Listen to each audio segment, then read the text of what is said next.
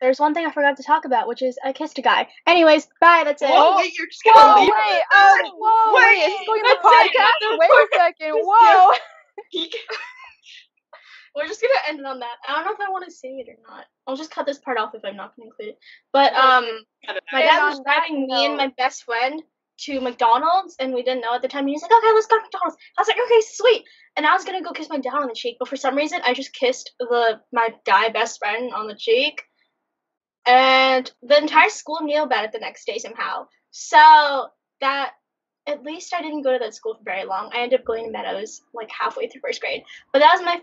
It wasn't on the lips, at least. Okay, it could have been worse. Okay, wait. So you were going to kiss your dad on the cheek, and you. I was so excited that I just kissed the person next to me. And you were. You know, when that happens, you get so excited. You're like, "Hey, guess who's getting a kiss today? You." It's so awkward because the year before, I went on saying how he dumped me, and because I watched Victorious and the whole entire Jade dumps Beck episode, I thought dumped meant as in friends, like you weren't playing with them anymore. Because he was on the playground and he went with this other guy to go play bicycles, and they didn't save one for me, and they just left me there. Rude. How? Oh, Wow. so I know, and I was like, "Oh my goodness, I got dumped today." I told my parents I got dumped today, and they looked at me like, "Sure you did, sweetheart."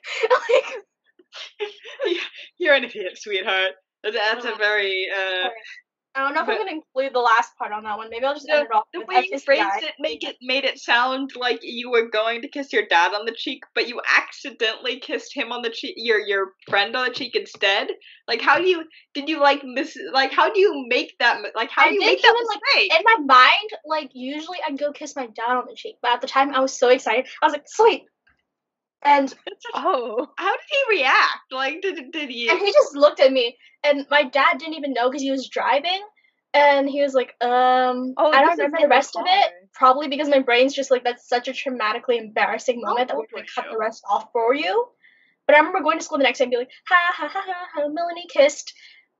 Well, it's fine. I can say the name because he's not gonna listen to this. I haven't talked to him since like. How? Wait, how old were you when this happened, Melanie? I was in kindergarten when this happened. So it's like wow, kissing in kindergarten, how scandalous.